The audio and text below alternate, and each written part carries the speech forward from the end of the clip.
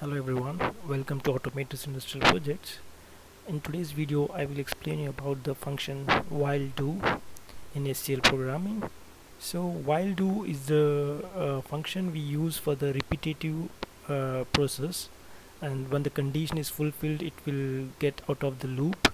So it's an alternate for the for loop. The additional thing is that here you can use the condition to get out of the system or the loop.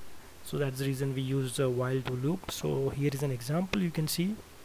So if I is less than or equal to 3, the process should go on looping, and once if I is greater than 3, then it should exit. So what we have done, we are filling the db fill until the value 3 with true.